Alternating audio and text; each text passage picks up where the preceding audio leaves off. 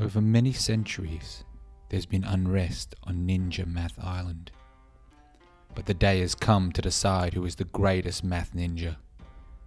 Enter Ninja Math Island and take on your friends in the dreaded math pit to decide who will rule the world's fiercest land.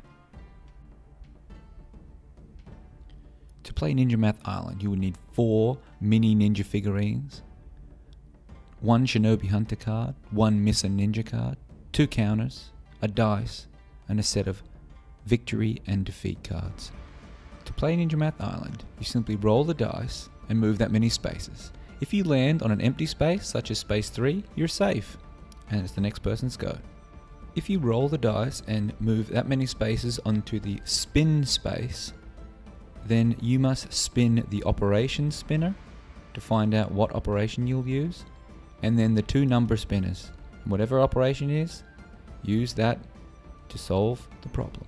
If you get it correct, it is the next person's go and the game continues.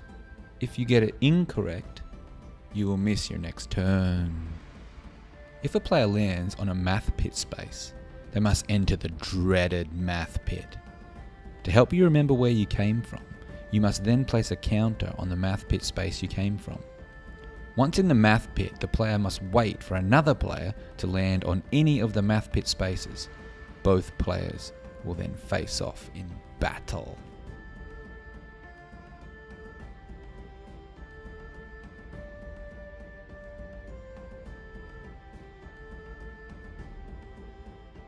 One player will spin the operation spinner. Each player will then spin a number spinner and will compete to answer the resulting question correctly first. It is the best 2 out of 3. If you win the challenge and your opponent was further ahead of you, you switch places with them. If not, you return to your place. If you come from the same math pit space, the losing player must miss their next turn. Playing at the advanced level, you will receive a victory card when you win in the math pit, and you will receive a defeated card if you lose in the math pit. And usually the victory card brings something good and the defeated card brings something bad. If a card has a Genin head on it, it must be played immediately. If it has a Supreme Masuta head, then it may be played later in the game. If you land on the heroic Shinobi Hunter space, you will take the Shinobi Hunter card. If you land on either the Missa Ninja or the Shinobi Hunter space, after you collect your card, you must return back to the start. The Shinobi Hunter has one goal in life. That is to hunt Missa Ninja.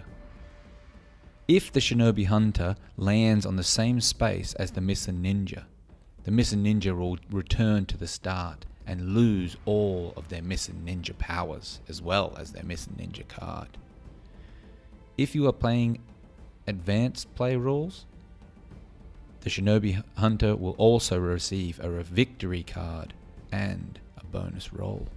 If you land on the lovable rogue Missa Ninja space, a ninja who likes to play by his own rules, you will become the Missa Ninja. The Missa Ninja likes to get up to mischief, so if he lands on the space of a person who doesn't own the Shinobi Hunter card, then that person will get sent back to the start. There can be only 1 Missa Ninja and 1 Shinobi Hunter, so once someone has claimed those cards, they become regular spaces. There are a lot of questions about how the Shinobi Hunter and Missa Ninja are to interact, and those are answered in the frequently asked questions section of the rules. To win the game, you must roll the exact amount to land on the finish space. There are bounce backs.